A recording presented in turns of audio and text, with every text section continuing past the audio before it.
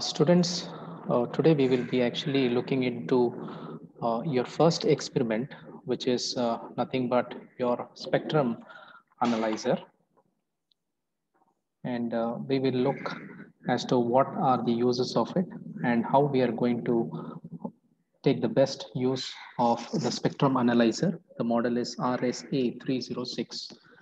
Uh, so just give me a moment as we get started with the presentation.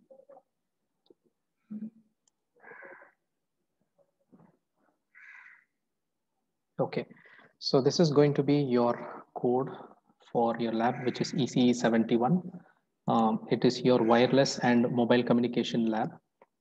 And this is going to be your first experiment, study of basic operation of spectrum analyzer. Okay, now what is the aim of this program? It is nothing but to study the basic operation, okay, of a spectrum analyzer and analyze various parameters of FM signal.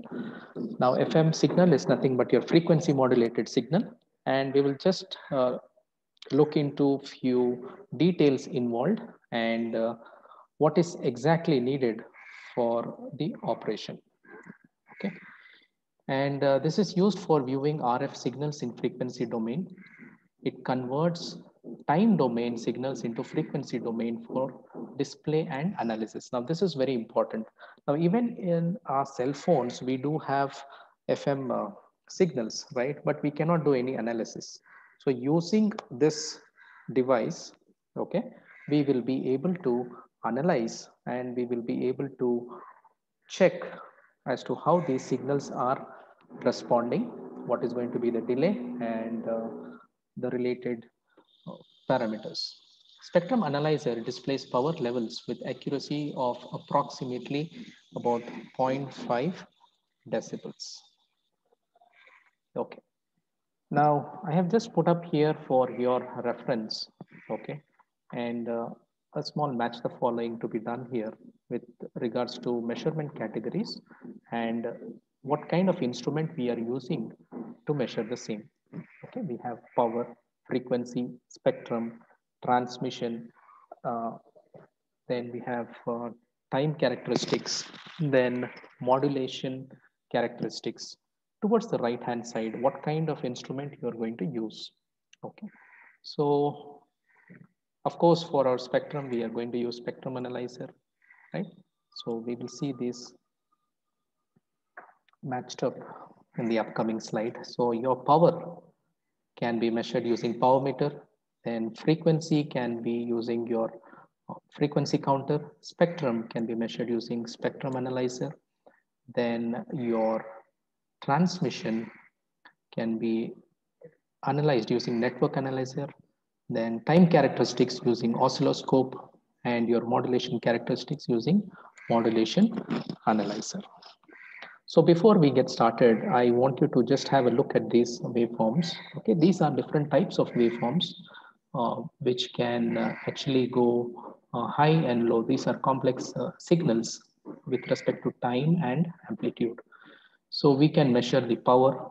Okay, so if we can see the signals in time axis and frequency axis, this is how, if we actually distribute these signals in a different level. Okay, so this is how you will be able to see. Fine, this I have just put up for your reference, where you can actually see as to how these signals, okay, these signals when you see from front view how it is, and when you see the signals from the side view, how it looks. Okay, so then different categories here, right, with respect to frequency, time, and amplitude, right? So let's just look at them and let's try and understand as to how we can go about with the experiment. The frequency versus level, this is done using spectrum analyzer. Normally it is taken up with frequency domain, and your level, which is amplitude, okay, the height of the signal is corresponding to time versus level, okay, and this is done using your oscilloscope And the domain that is going to be used here is time domain. As we know, there is frequency domain, time domain, right? And modulation domain. So here, okay, in between frequency and time, okay, that's what you can see the arrow mark here, frequency and time. So you have frequency versus time. So this is for your modulation analyzer. And this is done using your modulation domain. So just a brief introduction as to what is time domain, frequency domain, and modulation domain. So time, as we all know, it changes with respect to t. So t naught being the initial point, t naught, t1, t2, t3. So it goes on. So time, the signal changes with respect to time. If a signal has many frequency elements, the analysis is very difficult. So that is one downside of time domain. Next, with respect to frequency domain, each element of a complex signal can be separated easily because they are not bound to time, they are bound to only frequency. So if I know the frequency of a signal, according to the frequency, I can separate different signals. So that's how we use filters. We design filters wherein the frequency of interest can only be obtained or can be rejected. Low-level distortion signals can be detected and spurious elements can be measured. So this is one parameter that we can think of.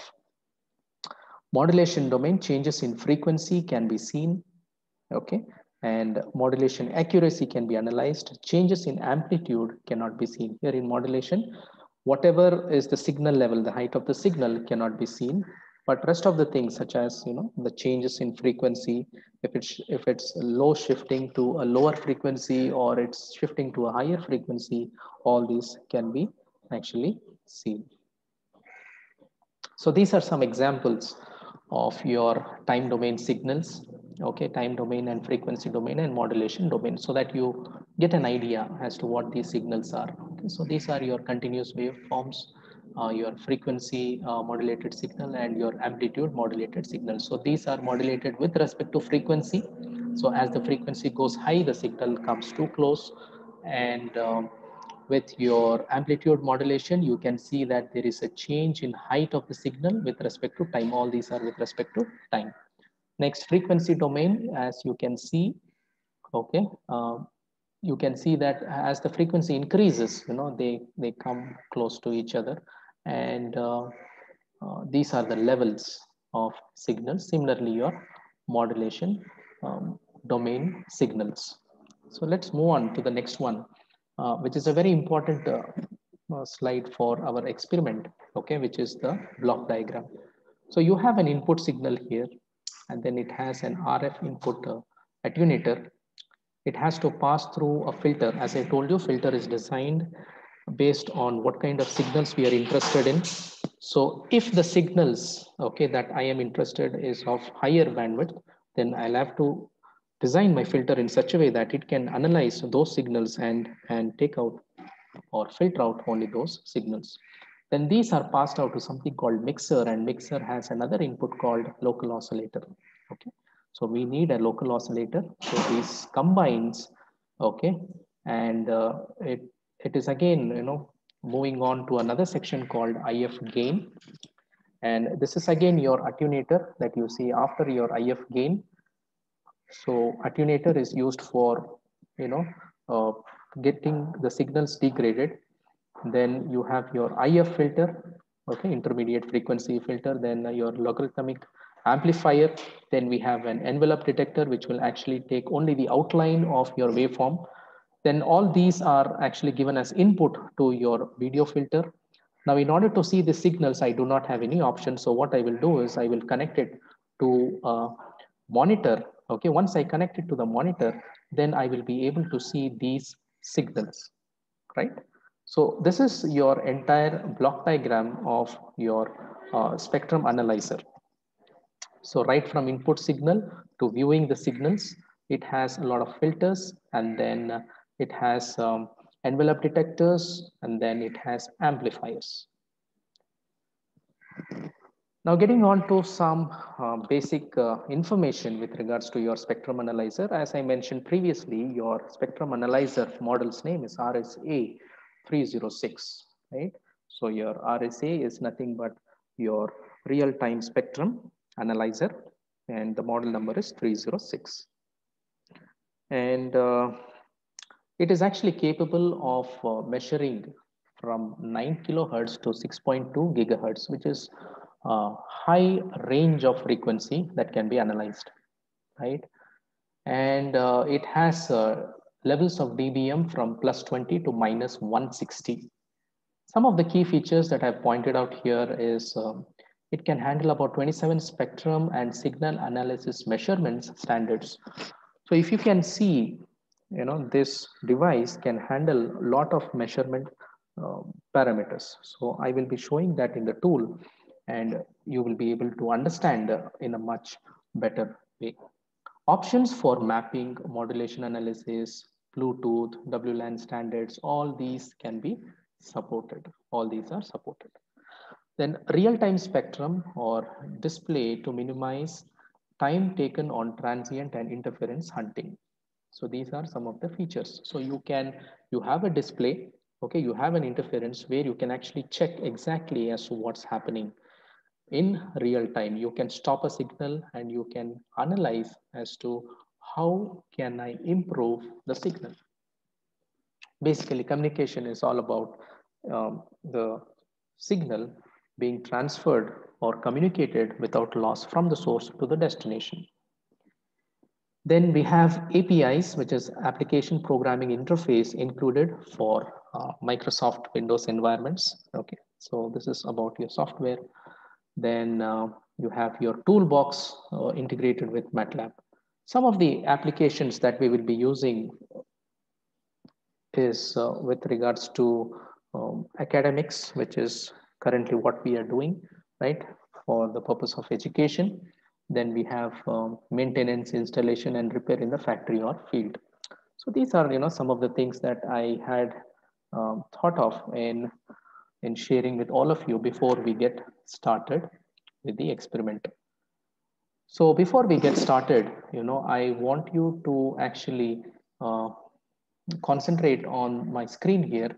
You will have something called Signal VU PC. Okay, so you will have to click on it.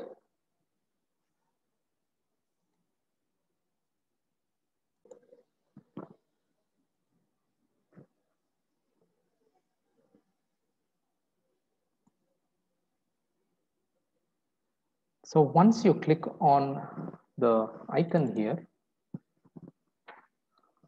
so this is how it's going to open.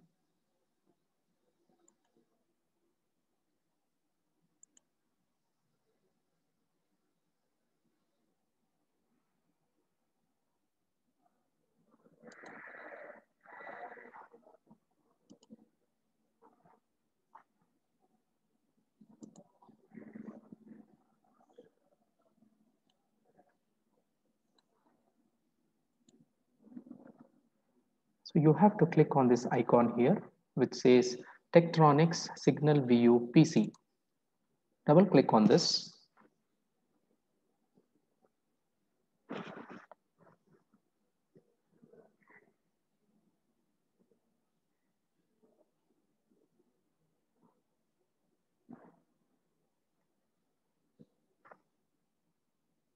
Initially, we wouldn't have all these windows. So what I will do is I will just close them so that it becomes easy for you all to understand.